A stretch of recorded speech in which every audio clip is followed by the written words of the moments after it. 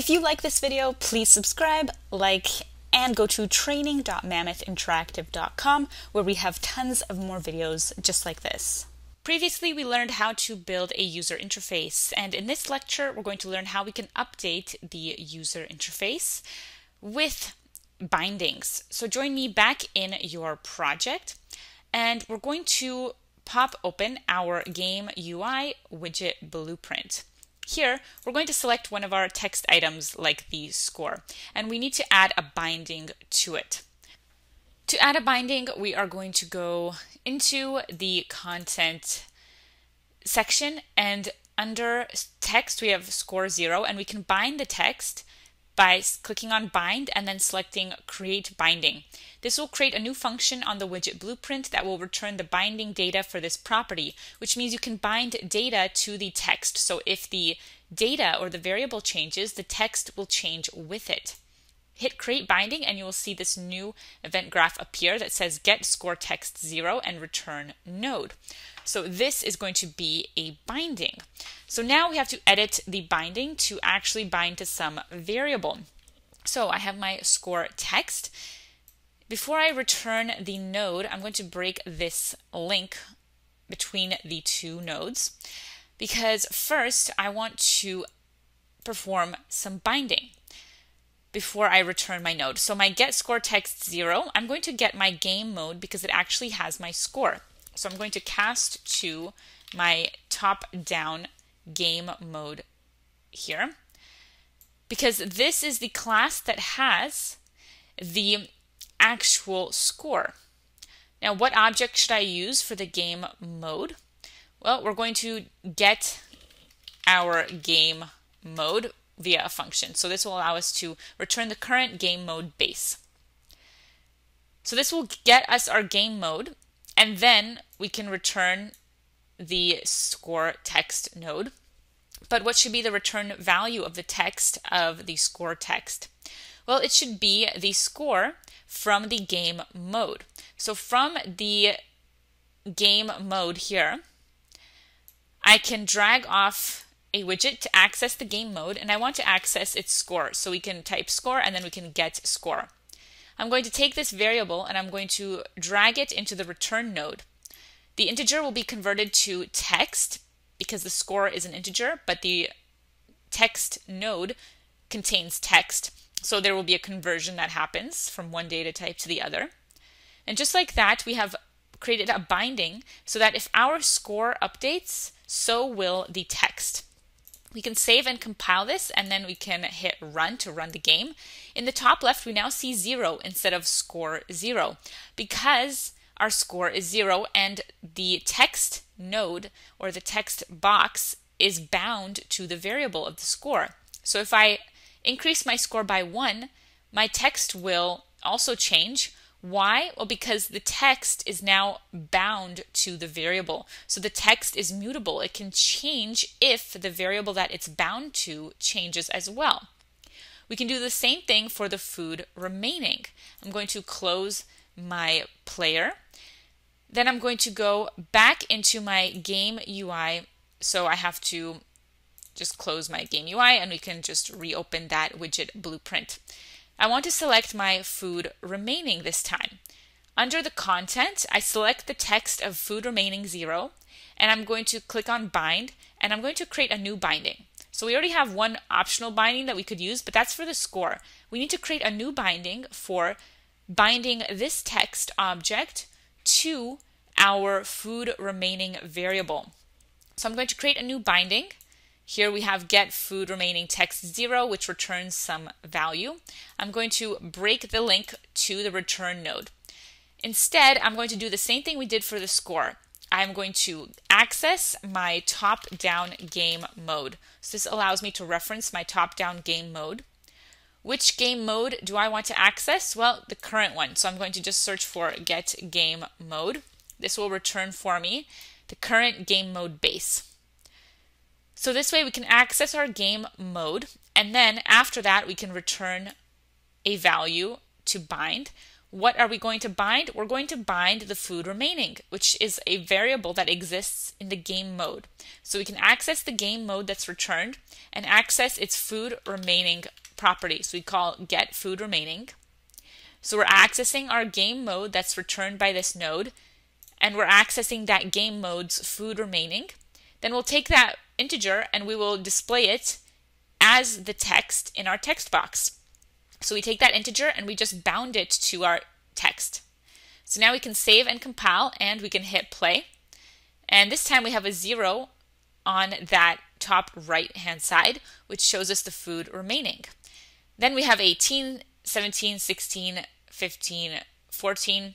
So now we're counting down once we have eaten at least one of our elements. All right, so there we have food remaining. If we want to set an initial value for food remaining instead of 0, then we have to do that in the game mode. So we can save and compile. We can go back to our blueprints and go to the game mode. In the game mode, we can access our variables, such as our variable of the food remaining. So when our game begins, we create a game UI widget and we add it to the viewport. We can also set the value of a variable like food remaining. How can we set food remaining? Well, we can get all of our food items that are remaining. And we actually already did this in a function. So if we go back to view our window of our components, then we can see all of our visual components. And if we go into our palette, then we can see of this game mode, our library and elements that we can add. We can also go to the details window or my blueprint. So in my blueprint here, we can see the different variables that we have and the different functions. So we actually already have a function called count food remaining, which is going to set food remaining.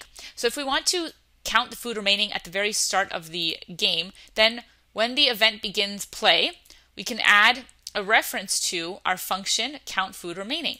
So we can just drag and drop it onto the event graph and then connect it to our execution script. So now when my game begins, I'm going to create a game UI widget, add it to the viewport, and immediately set the food remaining. That way it's not 0 at the very start. That way it actually is the food remaining at the very start.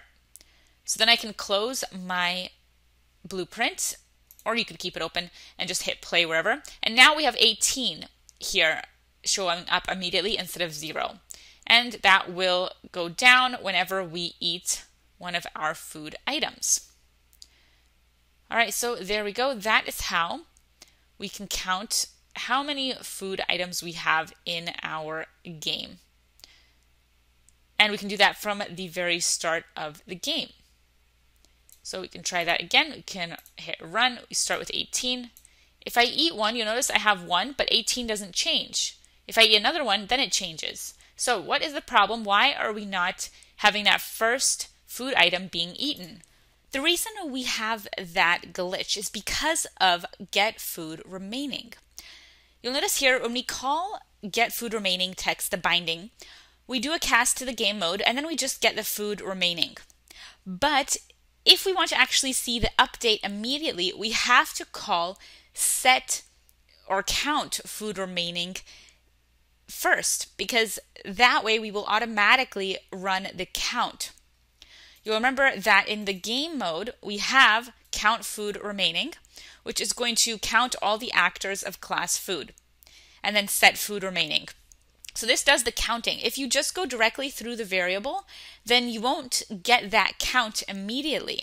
You'll only get the count whenever you do call count food remaining, which we called count food remaining whenever we add here our game mode widget to the viewport. We then call count food remaining. But that's just when the widget is added. If you want to have that food remaining be updated as soon as one food is eaten instead of after the second one, then you have to call the function to count the food remaining instead.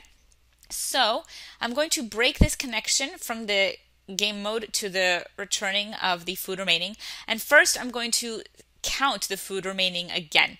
So to break this connection, you can right click or you can hit Alt and click once to break the connection. So hold the Alt key and click. Then I'm going to perform a new executable action, and that will be to add a node of count food remaining. So I'm going to call the count food remaining first, then I'm going to return the score binding. The target must be a game mode. It cannot be the self. The self is the UI. So we must connect the game mode object that we got with the target for count food remaining, because that is where count food remaining was created. So now we can see before we set the text of food remaining, we first count all the food. So now if you run the game, we start at 18 for the food remaining. Then we go to 17 immediately as soon as we eat a food. So now we no longer have that glitch. So we have to make sure we call our functions to update our variables. Otherwise, the variables won't be updated automatically. So that is how you can update your text in your user interface with bindings. Coming up next, we're going to learn how we can add text to the binding. So not just showing a number, but also showing text like score, food remaining. So join me in the next lecture. If you liked this video, then go to training.mammoethinteractive.com. We have tons more content on blockchain, web development, machine learning, and much more. We also have a membership for just $19 a month where you can get access to our 372 course bundle and counting.